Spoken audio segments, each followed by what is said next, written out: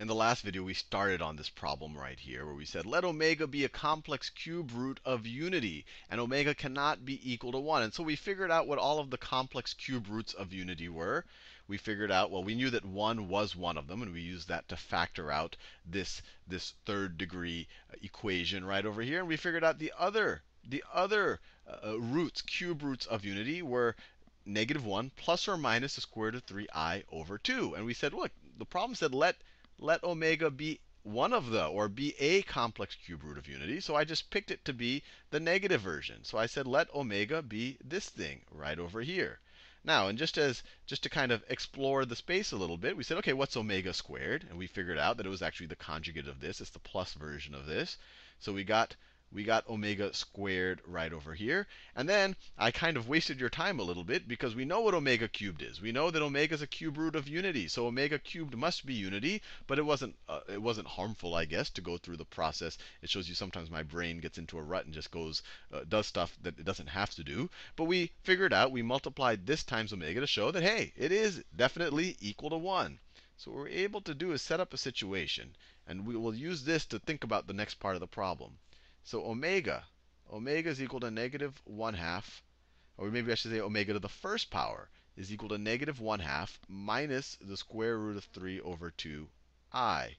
Omega to the second power, let me write it over here. Omega to the second power is equal to -1 plus the square root of 3 over 2I. And then omega to the third power, and that was pretty straightforward, is equal to 1. And I touched on this in the last video. What is omega to the fourth power? Omega to the fourth power is going to be omega to the third times omega. So it's going to be omega again. So this is also going to be, let me scroll to the left a little bit. This is also going to be omega to the fourth power. Omega to the fourth power is the same thing as omega to the first power, which is this. Now what's to the fifth power?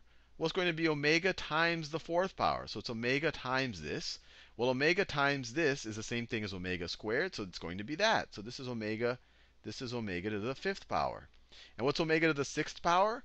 Well, that's just the same thing as taking omega cubed and squaring it. So this is also going to be 1. So this is omega to the sixth. Or you could just view as it's this times omega, right? Because it's to the fifth power, and we saw that that's also equal to 1.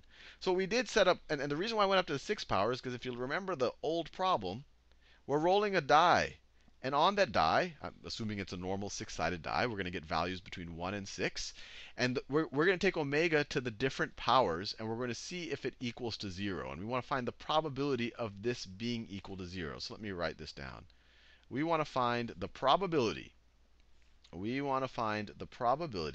That omega, and we're just using the omega that we picked because they said it's one of the complex roots that isn't 1. So we want to find the probability that omega to the first die of the roll plus omega to the second die of the roll plus omega to the third die of the roll, that when you take their sum, that is equal to 0. This is what we need to figure out.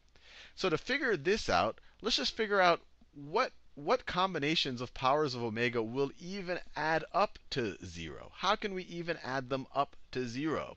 None of these, I mean, they all have to cancel out some way. And if you look at them, it looks pretty interesting of how they might cancel out. If I take one version of this, the only way that they really can cancel out is if I take one version of this and add it to this, and then add it to this.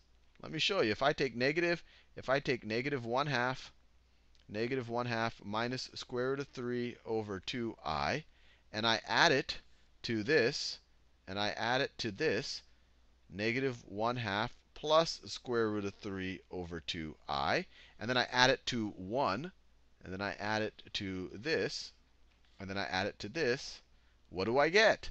Well, you're going to have this guy and this guy are going to cancel out. -1/2 plus -1/2 are going to be equal to -1. You add -1 to 1, it's going to be equal to 0.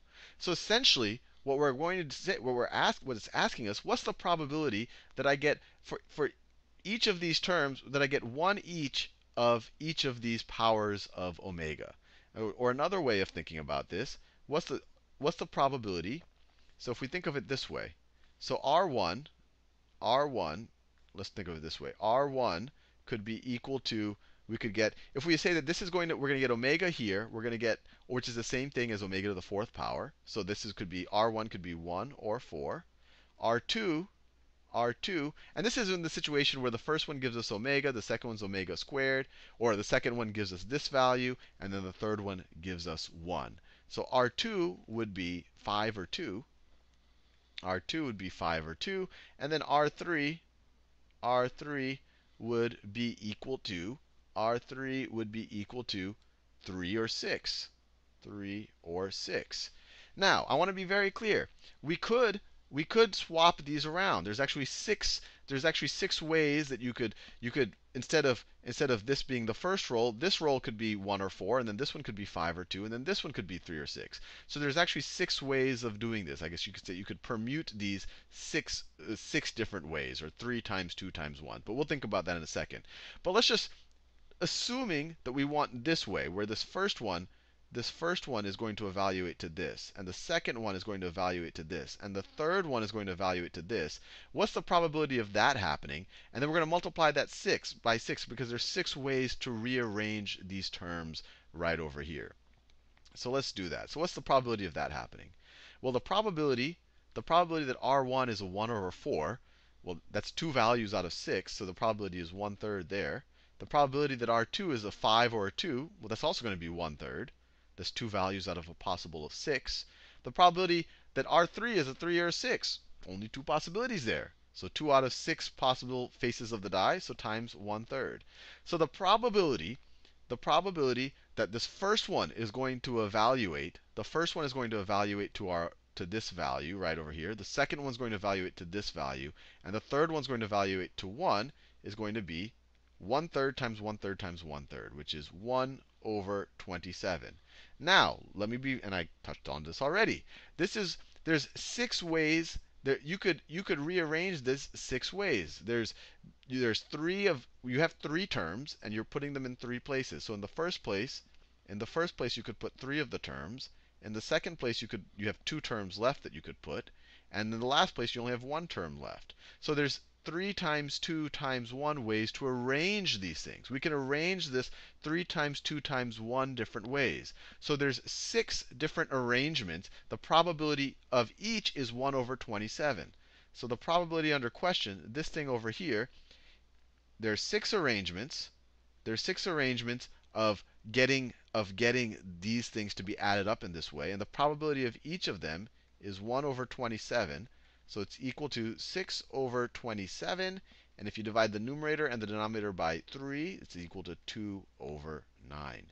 And we're done. It wasn't too bad, I think. The probability of getting omega to the R1 plus omega to the R2 plus omega to the R3, where R1 and R2, R3 are numbers obtained from rolling a fair die. The probability that when you add all of these, it's going to be equal to 0 is 2/9. Anyway, I thought that was a pretty neat problem.